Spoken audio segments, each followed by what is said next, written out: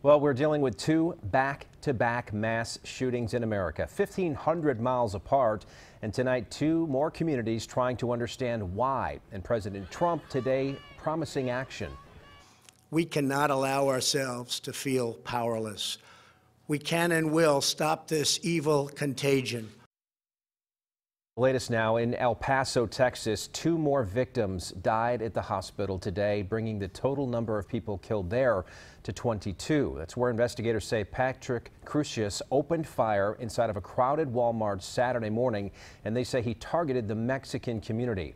He is now charged with capital murder. Federal investigators say more charges will be coming, including domestic terrorism and hate crimes. 13 hours later in Dayton, Ohio, investigators say Connor Betts opened fire in the downtown district, killing 9 people, including his own sister. Officers shot and killed Betts within a minute of the first shots being fired.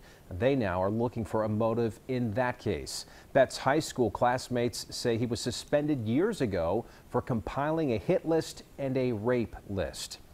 And now, again, calls from around the country to strengthen gun laws. And President Trump did not mention that specifically this morning, but he did call on more states to pass what are known as red flag laws. Anchor Genevieve Curtis spoke with one mother also pushing for those laws. And Genevieve joins us live in the studio tonight. Genevieve? Claudia Sandoval's twin daughter survived the Sandy Hook massacre in 2012. She knows the pain families in El Paso and Dayton are going through. My heart goes out to them. I know the initial pain and heartache that they've gone through, the post-traumatic stress and the ripple effect. In times like these, Claudia Sandoval says she finds hope in the work being done to end gun violence. Her twin daughters were 9 years old in Newtown, Connecticut, when a gunman killed 28 people.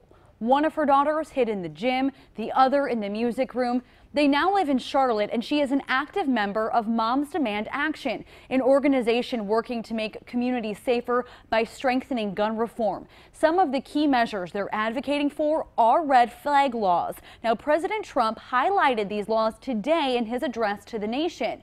Red flag laws allow law enforcement, family members, and other concerned parties to petition a judge to confiscate guns from people who may cause harm to themselves or others.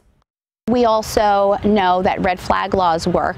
They've passed in other states and they've been showing to help others avoid the gun violence.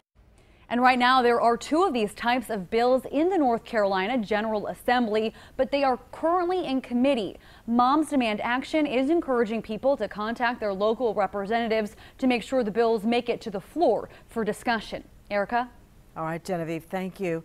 It's been just in the past 90 minutes that we heard from Charlotte Mayor Vi Lyles.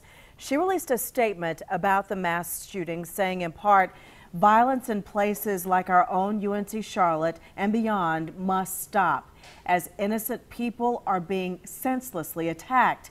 We need action and common sense gun reform now.